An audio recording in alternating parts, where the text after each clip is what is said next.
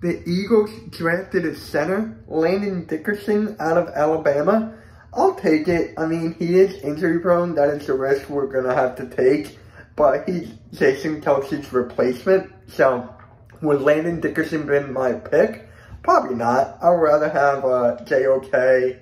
or Asante Samuel Jr. But I understand why they did that. Jason Kelce is getting old. He can't play forever. Jason Peters, hopefully he's done. The offensive line let up a lot of sacks this year. So, I can understand why they took that pick.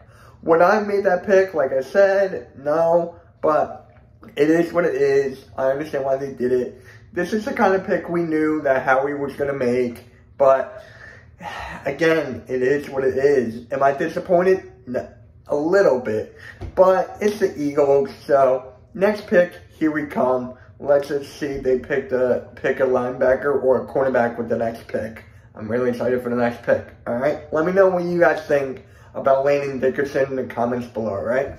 Subscribe, hit the notification bell, smash that like button, follow me on Twitter and Instagram, and yeah, MK out.